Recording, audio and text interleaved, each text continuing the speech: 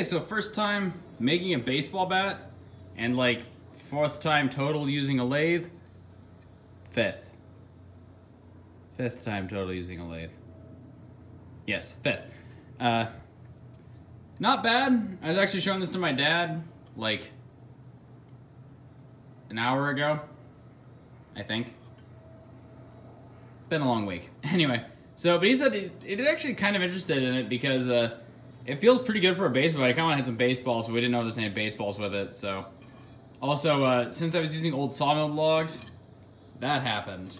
So, I don't really want to hit this against any hard objects, especially them adding spikes. So, yeah.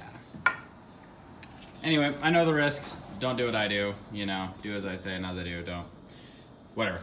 Okay, so these are going to be my spikes. They are 1/2 inch. They're 1.5 inches long-ish. So what I'm going to do is I'm going to heat them up in the forge them to kind of square points with a round edge, then drill a bunch of 1/2 inch holes into my baseball bat, and basically shove them in there.